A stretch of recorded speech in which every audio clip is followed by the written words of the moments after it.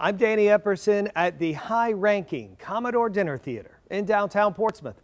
Thanks for joining me for WHRO Cinema 15 and our presentation of 1954's The Caine Mutiny.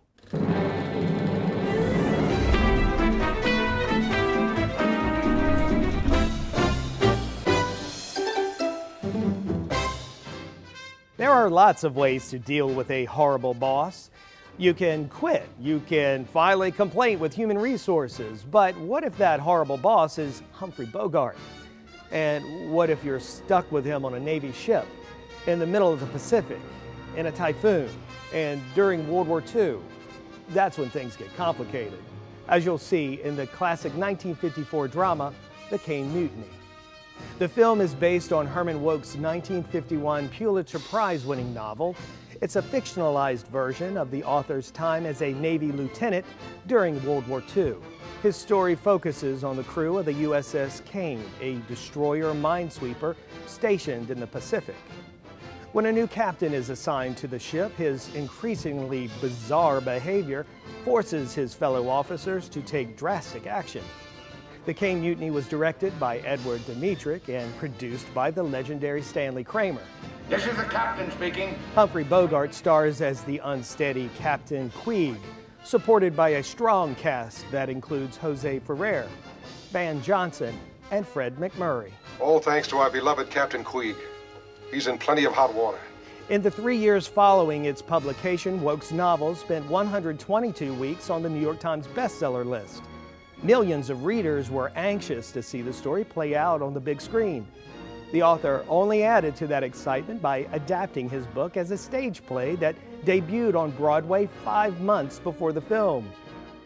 When the Caine Mutiny film finally premiered in the summer of 1954, audiences made it a box office hit. Critics praised Bogart. His performance as the quirky Captain Queeg earned the actor his third and final Oscar nomination. The nominees for Distinguished Achievement in 1954. This is Oscar night. The film also received 6 additional Academy Award nominations, including Best Picture, Best Screenplay, and Best Dramatic Score. I'll be back after the film to tell you about how the movie's most dramatic showdown helped to change the U.S. Constitution. But for now, tuck in those shirt tails, grab some frozen strawberries, and enjoy The Caine Mutiny.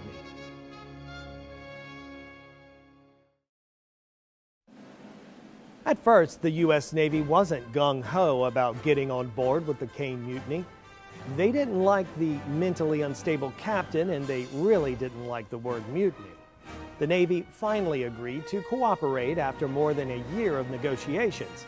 Their biggest demand, a disclaimer following the opening credits, making it clear that a mutiny has never occurred on a U.S. Navy ship.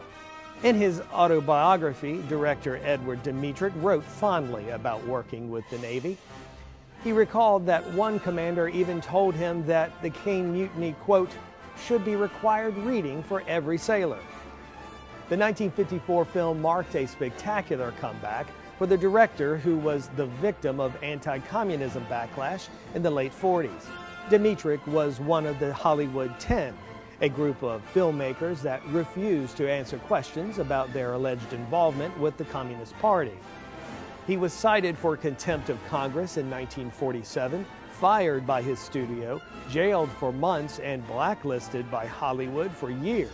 But in an odd twist, the man once accused of being un-American helped rewrite the U.S. Constitution.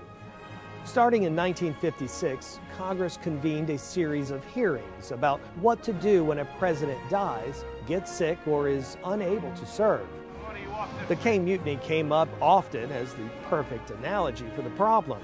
Captain, I'm sorry, but you're a sick man. I'm relieving you as captain of this ship under Article 184. The struggle between Lieutenant Merrick and Captain Queeg helped Congress realize that the vice president should not be the only person to decide if the president is unfit for office. The 25th Amendment was adopted in 1967, setting the rules for presidential disability and succession. There's another person who owes a debt to this classic. Maurice Micklewhite was an up-and-coming British actor who wanted to take the stage name Michael Scott. His agent told him that name was already taken and he needed to quickly choose another. The young actor saw the Caine Mutiny advertised at a nearby cinema, and from that moment on, he became Michael Caine. Caine jokes that if he had looked the other way, we'd all know him as, quote, Michael 101 Dalmatians. That's all I have for this week. I'm Danny Epperson, and I'll see you next time for WHRO's Cinema 15 and another classic movie.